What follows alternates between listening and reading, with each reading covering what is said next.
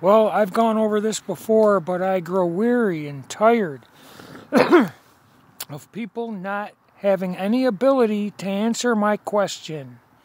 Now, a lot of these people allege themselves to be atheists, believing in evolution and the Big Bang and gravity. And I'm here to ask anyone out there a specific question, followed by empirical fact. My question is as follows. When you Google, what don't we know about gravity? Why does science, who acknowledges Cavendish and gravimeters, admit, however, if we are to be honest, we don't know what gravity is itself in any fundamental way? How is that possible that such an answer can be revealed? I want to know why or how they can say this if gravity itself is pulling, holding, or curving over 1 quintillion gallons of water to the outside surface of a giant spinning spherical water world space ball. My second or third question is gravity some sort of God? Was Newton some sort of prophet? Is NASA now at present the disciples of Newton who served the god of gravity? Why can't one iota, smithereen, or scintilla of any signature of any energy of gravity itself, nor 1 grain of dirt worth of presence or substance of current, field, wave, beam, ray, or particle of gravity itself be directly detected anywhere on the earth? Now you might ask, why am I calling gravity some sort of God that you people believe in? Because maybe you didn't know or forgot, but they teach that gravity itself, after the Big Bang, assembled everything you look up at night, during the day, and the very ground that you stand on. That gravity itself assembled the earth, the sun, the moon, every one of your planets, every one of your stars, every asteroid, every meteorite, and everything else you believe in when you see countless artist renderings, conceptions, impressions, composites, and animations, and all the other lovely things you love to believe in based on endless theory. I continually, in a brave manner, seek out an answer of how can gravity itself be doing everything they say it's doing, but fit the absolute definition of non-existent, intangible, missing in action? How is that possible that in today's technology, 500 plus years after Newton put forth the theory of gravity, why can't any device, instrument, or man directly detect gravity itself? Which renders the answer, however, if we are to be honest, and that is very peculiar to say, however, if we are to be honest, we do not know what gravity is itself in any fundamental way. The number one answer out of almost 3 million or 300 million, I forget. It is easy to forget such nonsense. That the answer is again and again, however, if we are to be honest, we don't know what gravity is itself in any fundamental way. Must you review what fundamental means? I get no answer. The only answers I get are what people fervently believe gravity is doing, what it did or will do. The sound of crickets when it concerns any answer pertaining to gravity itself is all I get. Now, if you are an atheist, I'm here to tell you you are not. You are not an atheist because you believe in the God of gravity. It must be some sort of God to do all these things, to having assembled every planet, star, moon, sun, the earth, after the Big Bang, and to be holding over a quintillion gallons of water in the Atlantic and Pacific Oceans, every person, place, and thing, and have no presence or substance of itself whatsoever. No current, no field, no wave, no beam, ray, or particle.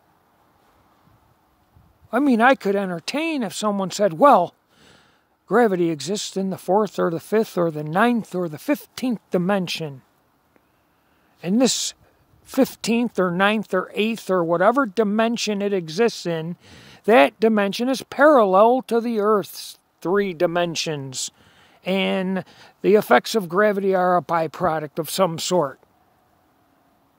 Is that what I have to do? Do I have to feed you an answer? Are you going to just say, why do things fall down? That's a valid question. But to then go on and say that it's some force or occurrence that has no presence and substance whatsoever, that has never been directly detected acting on anything fallen, is illogical. When there is a much simpler answer readily available to anyone with an IQ over 99.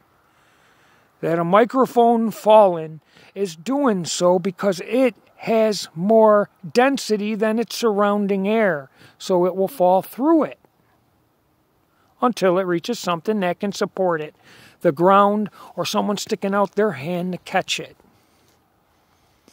Someone recently asked me, well, if water and mass or large bodies of water always seek and maintain their level, I had to tell this guy we use water to demonstrate level in the instrument called a level. We use water to do so.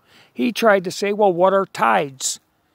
And I had to explain to him that water and mass, i.e. large bodies of water, always seek and maintain their level, and such and said level is never perpendicular to anything that's not there, that can only exist in the realm of theory, which that is what gravity is.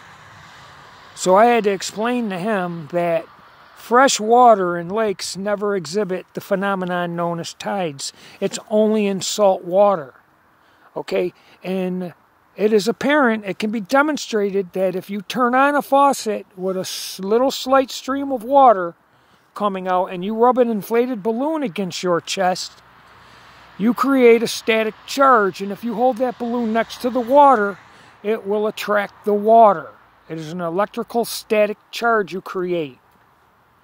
Now, if you add a lot of salt to the water, which is what the Atlantic and Pacific Oceans are, we know salt is a high conductor of electricity.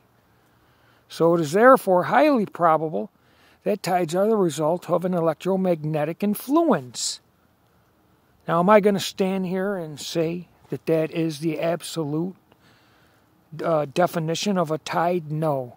I have not demonstrated that in mass with large bodies of water, but I can say it's highly probable. It has more weight and substance than something that has no presence and substance, which gravity itself has none. So if you just want to bypass everything I just said and just answer one question, I will repeat myself. Science readily acknowledges Cavendish and gravimeters, which only demonstrate the alleged effects or results of gravity. They do not directly detect gravity itself. Okay? Two balls supposedly and allegedly moving closer is a demonstration of an effect or result. It is not gravity itself. Again, science readily acknowledges Cavendish and gravimeters. But when you ask, what don't we know about gravity, on your search engine called Google, out of 300 million results, the number one answer is, however, if we are to be honest, we don't know what gravity is itself in any fundamental way. So to continue to believe in it makes you a disciple of Newton, who is a disciple of gravity, which he worshipped as a god, and is what you are doing right now. And again, I can say that my belief in the Most High God of Abraham, Isaac, and Jacob Israel, the Father of Yeshua, Jesus Christ HaMashiach, is entirely based on faith. I have no problem admitting that. Do you? Do you realize you are worshiping a God called gravity that has no presence and substance of itself whatsoever? It leaves or exhibits no signature of energy itself, pulling or curving over a quintillion gallons of water to the outside surface of a giant spinning spherical water world space ball, whizzing, darting, hurtling, wobbling through an infinite vacuum universe, billions of light years across? I mean, how dumb can you be? A few nights ago, I made a video of this bush blowing left, right, up, down, and diagonally by wind, gas, and oxygen. And this is occurring at sea level, where they say gravity has the most influence. And gas and oxygen do whatever they want in the area where they say gravity has the most influence.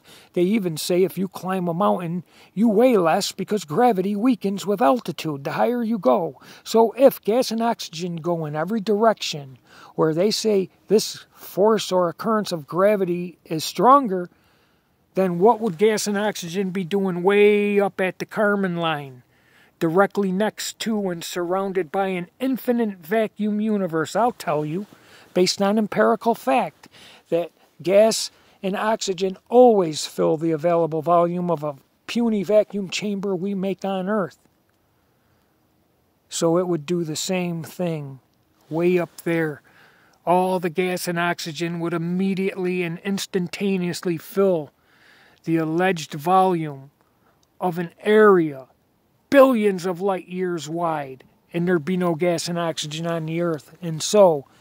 And because that there is gas and oxygen on the Earth, I know for a fact and surety that there is no infinite vacuum universe billions of light years across beyond our sky, because empirical fact is against it. Gas and oxygen will always fill the available volume of the puny vacuum chambers we make. And this occurs at sea level. And gas and oxygen blow in all directions, up, down, left, right, and diagonally on the ground where they say gravity has more influence. So what is it going to do where gravity has less influence, 250 miles high, and directly next to an infinite vacuum universe? It will instantaneously fill the vacuum universe, and I wouldn't be standing here, nor would you or anyone else. And because we are standing here, we know anyone with an IQ over 99 can realize that whatever is beyond our sky is not an infinite vacuum universe. Gravity is fake. If you continue to believe in it, you must have faith. There is no empirical evidence of gravity itself. They admit it. And gravity is your God. Make a little figurine of it and start praying to it and see how that works out for you.